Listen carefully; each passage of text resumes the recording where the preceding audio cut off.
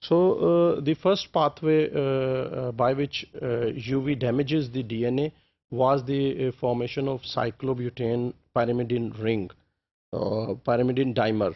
The second pathway, which accounts for most of the remaining UV-induced DNA damage, produces 6,4 photoproducts.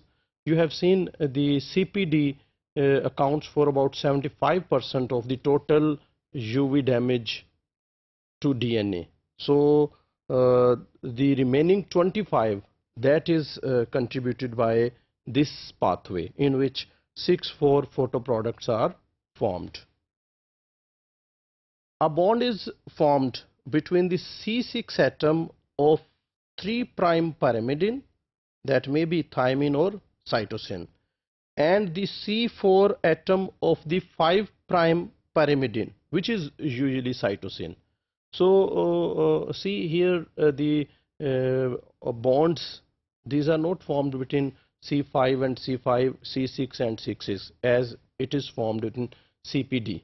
But here this bond is formed between C4 and C6 of 2 pyrimidines. So here you can see this is normal DNA and 2 thymine are present adjacent to each other. So UV can damage this DNA by two ways.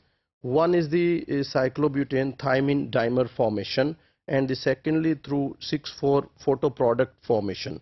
So in the first case, you know, a dimer is formed and two bonds are formed between C5 and C6 atoms of adjacent pyrimidines. But in case of 6,4 photoproduct formation, the bond is formed between the C6 of this thymine and C4 of this thymine. So this bond is formed between carbon number 6 of one thymine or any pyrimidine and the carbon number 4 of the other pyrimidine. So in this way, by the formation of this bond, a dimer is formed. So this is a dimer. So both these are dimers, but the mode of formation of these dimers is different. So the 6,4 photoproduct causes a major distortion in bDNA because the two pyrimidine rings are perpendicular to each other. So by the formation of this bond between C4 and C6, the two pyrimidine rings become perpendicular to each other.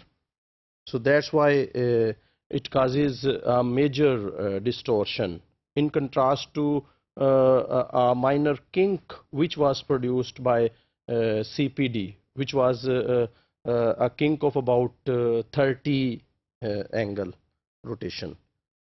So if not removed, a pyrimidine dimer or a 6,4 photoproduct can interfere with the normal operation of the replication and transcription machinery, and this interference results in mutations and cell death.